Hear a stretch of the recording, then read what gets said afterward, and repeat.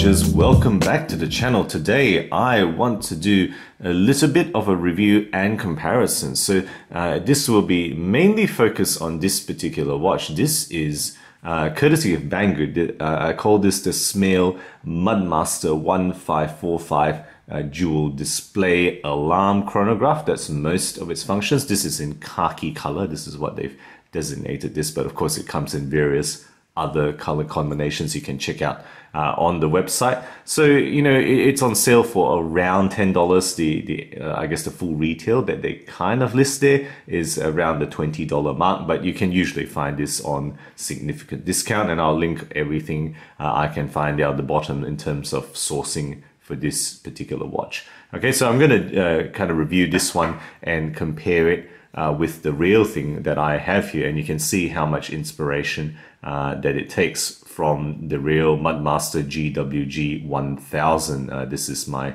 G-Shock camouflage version. Okay, so we're going to go side by side on that, and at the end of the review I'm going to compare this like in a little bit of a side by side with this Skmei 1155B, which I reviewed a little while back. Okay, so let's just get into the case description. So this one is essentially identical to the Skmei in terms of dimensions here. I'm just going to undo the strap. So the case dimension, and also most of it's identical to the real thing, 56 millimeters across there between my two fingers there. Okay, the thickness is 19 millimeters from the bottom to the top of the case, and much of that is due to the case back profile. You can see it juts out a bit there, whereas the real thing is 18 millimeters. So much of the difference, I mean, between the real Mudmaster 18 millimeters and 19 millimeters being the kind of the copy, is that case back profile. The real one actually is a little bit more, you know, streamlined. It doesn't actually jut out. The case body itself, if you measure it, you know, just where the buttons, the wall where the buttons come out between my two fingers there, is 48 millimeters as per the real thing. And then if you measure the diameter of that world time bezel, you know, that kind of bezel insert with the different cities there, it's actually 39 millimeters. The weight of this watch, 72 grams, is pretty much identical to the Skmei and substantially lighter than the real Mudmaster, which is actually a 119 gram watch. So very different in terms of the actual watch size there. Okay, the back of the watch is actually screw secured. So underneath there, if you can see there, there's screws on, two screws on that side, two screws on that side. The same as the real thing in terms of 4 screws securing the screw case back there. You know, the actual real one has a lot more of a, I guess, a more mature looking profile. I gotta say, it's quite different. But that profile is essentially identical to, you know, the Skmei there. Okay, it's almost as if they come from the same factory, which I wouldn't be surprised to learn that they in fact do. Okay, this one has again plastic buttons.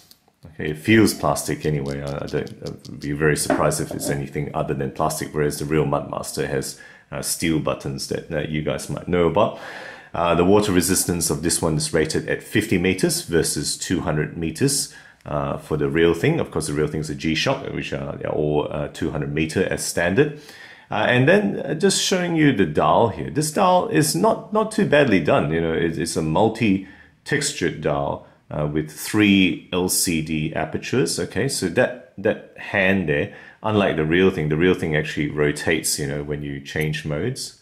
Right, that hand at the 10 o'clock position. Okay, you can see it rotates when you change modes, and I'm just going to put it back to the 12 o'clock position. This one actually doesn't move. There's some LCD, you know, kind of blinking there. Hopefully the camera captures some of this, and then it's got 2 actual useful readouts, which are the one at the 3 o'clock and the one at the 6 o'clock position. Okay, so 2 real LCD apertures with one kind of decorative one. Loom wise, only really on 2 hands. Okay, the 2 main hands, it doesn't really have more loom than that. I'll put a loom shot on the top left here versus the real one on the top right here. You can see the real one is actually loomed on all indices and 3 hands, as opposed to the, you know, the copy here. And then glass-wise on top of the dial is acrylic, right? This is what I found some information on the website stating this is acrylic, which is, I think all right for a cheap watch, and Casio does that for your cheap watches, versus sapphire for the real master of G. The backlighting on this watch is actually relatively poor. I'll show you the real one first, which actually has backlighting plus a front lighting, which comes out at the 6 o'clock position there. This one is, let's see if I can show it to you. Okay, there you go. You can actually see some of that coming through. All right, it's not very bright. Yes, if you're in very dark conditions, you will actually find that useful. But anything other than that, it's actually barely helpful. And this LCD is actually quite difficult to read. Right, you can see it there, but in certain angles, it almost disappears. It's not a very easy negative LCD display to read at all. All right, let's just get into the movement here, and this will be a bit challenging. I'll try to hold it at an angle where I can actually show you that LCD. So analog digital with that negative display, quartz kind of multi-function thing. It does have a dual time, and this one is set, completely independently to the LCD one. You just pull that, it hacks it, and you can set the main hands, which are a separate module, to the actual LCD time. Unlike the real one, which actually syncs the hands to what you set the LCD is. So changing modes here. So this is a time display. You can see at the top here, it's actually just a double of the second counter. It doesn't, you hold that down to get the date, and you hold that down to get the alarm. And to set the alarm, you kind of just hold this down and then press that, and then I've turned on the alarm now, and there I've turned off the alarm. Okay, there's a little alarm indicator at the 4 o'clock position. Let's see if I can capture that. Hopefully you see that come on and off. Okay, so that's actually the functions of the main time here. This one is a double or second light button, as with the main button here. Okay, changing modes. This is the 1/100th of a second 24-hour stopwatch. So start. Okay, that's all that is. Okay, counting, stop, and reset. Okay, that's just a stopwatch. And go back to main time. So go past the stopwatch, and this is just the alarm. Okay, there's no kind of hourly chime function that I've identified on this watch, and it didn't actually come with a manual. So if you know whether there is an hourly chime function, let me know, because I haven't been able to figure it out. All this is just setting the alarm time here on this mode. Okay, again, stopwatch, alarm, and then into time setting mode, and that's it. That's all you get for this particular module. In terms of comparison with the real thing, there's nothing to compare. It's like the Skmei, essentially the same functions as the Skmei. It doesn't have a timer, it doesn't have 5 alarms, world time with 48 cities, tough solar, atomic time, syncing, triple sensor, multi-resistant. The list of the features of this $600 watch is as long as my arm. I can't, you can go on and on. Of course, this is a $10 to $20 watch. What do you expect, right? It's just aping the look and not much more than that. Okay, so there's the description of the module. Let's just talk about the strap, which is, I think they've aped it pretty well in terms of the shape, but just the texture and the feel is just not up to the real thing. The real thing, it has more substance to it. It feels heavier. It's a little bit stiffer. This one has a little bit of a cheap look to it, I must say. If you look at the bottom here, even though it's actually kind of copied all the textures. I'll just show you the real thing.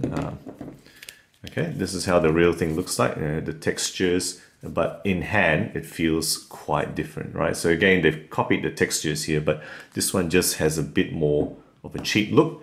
In terms of the steel buckle, of course it doesn't have a steel keeper. The real thing has a steel keeper. Now this one has a steel buckle, which is a little bit better than the Skmei, I have to say. So the thickness is not quite as thick as the real thing on my left hand here, right? But it's, there's some substance to it, that buckle, better than the Skmei anyway. And I'll go into more details on the head-to-head there. Okay, so that's really it. Let's just put it on for a wrist shot for you guys right here. And there we have it. Okay, so the profile pretty much exactly identical to the real thing. Okay, so it's a massive, huge resin case there, which, if it was made of steel, it would make me look like a douchebag wearing this, but somehow in casual situations, you still get away with a massive G-Shock resin case. That's just something about G-Shocks that allow the users to get away with. All right, so guys, so that's the watch. You know, I'll just comment briefly on this watch itself. Super cheap, stolen good looks, right? A pretty good resin copy.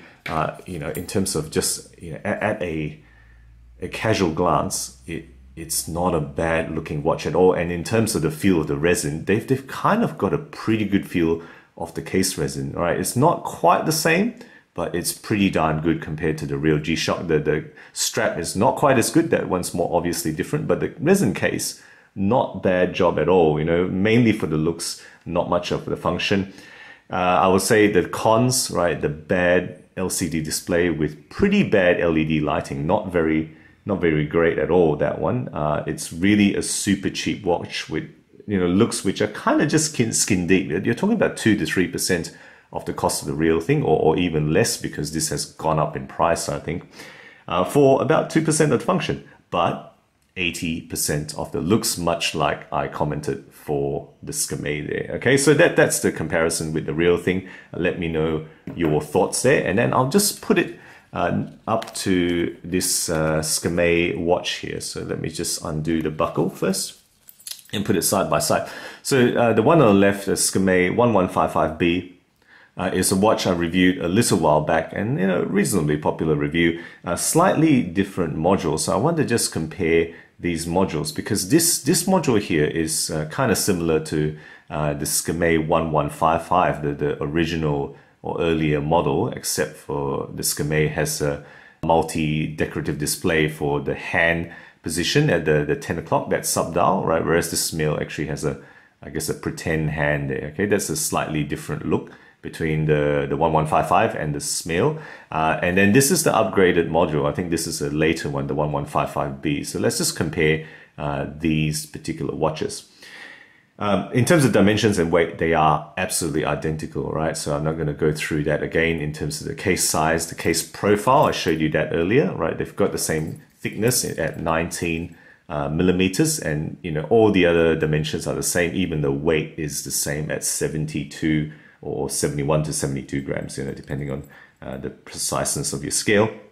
It does have slightly different face screws, okay? If you look at that, where my thumbs are there, right? They're slightly different, okay? That's got a kind of wider hole. This one's got a smaller hole. That's just a cosmetic difference, really. And it's got a light button finish that's slightly different. This one looks more plasticky around the outside here. I don't know if the camera's going to capture it. This one does appear to have some sort of steel, or at least a chrome rounding there. So that one actually looks a little bit more defined, I gotta say. So that one is a bit better on this Smael model. And I think the overall dial look, because it's more like the Mudmaster, the real thing, I think it's slightly better. I think that you know, if you're going by skin deep looks, just purely looks, I would say that's actually slightly better. And then lastly, I'll say the buckle is a darn sight better on the Smael. So, you know, right, this is not quite as substantial as the real thing, but this one looks like you can grab it and bend it with your bare hands, okay? Right, just a slight difference there in terms of the thickness. I think that one's substantially, I guess, more solid. All right, but I'll tell you, the module is mostly inferior, I gotta say. So there's less display here. If you look at this one, all these apertures are functional, right? You got the day, date there, and you got the time display with the second counter, whereas this one, right, it's really only these two, the bottom one and the one at 3 o'clock, they are functional. This top one, I have no idea what it's actually doing. It's kind of got some random blinking there, and if you know what it does, let me know, because I haven't been able to make any sense of those random blinks there. Okay, and then I'll say one thing about the strap as well. Whilst the buckle on the Smael is better, the strap on the Skmei, right, the finishing, hopefully you can see the texture there, just the feel of the strap is just slightly better, you know. I don't know what it is, hard to describe it. It's just feels like a better finished strap. This one feels less substantial, a little bit more soft and, you know, cheap feeling compared to that, despite the fact that it's got a better buckle. So there we go, guys. That's my comparison between the Smael the 1545 and the Skmei 1155B, you know, the difference between these two modules. Let me know what you think if you got either of these watches, or in fact, if you've got both of them, your particular thoughts. I mean, the last thing I'll mention is that the LED, there's no doubt about it. It's a very, very much better on this module compared to this one. This one's barely functional. And also, I forgot to say that this one does have a hourly chime setting, right? So you can set it to beep every hour, whereas this one, I can't figure it out. Or maybe I just missed it, but it doesn't appear to have that. All right, guys, that's my comparison. I've said enough. Let me know your thoughts in the comments below. You know, which one would you prefer if you have a preference for either one? Guys, if you enjoy my videos, do consider subscribing. New content every week, always aiming to be objective and unbiased about all things horology. Thank you again for sticking with me, and as always, I'll catch you guys next time.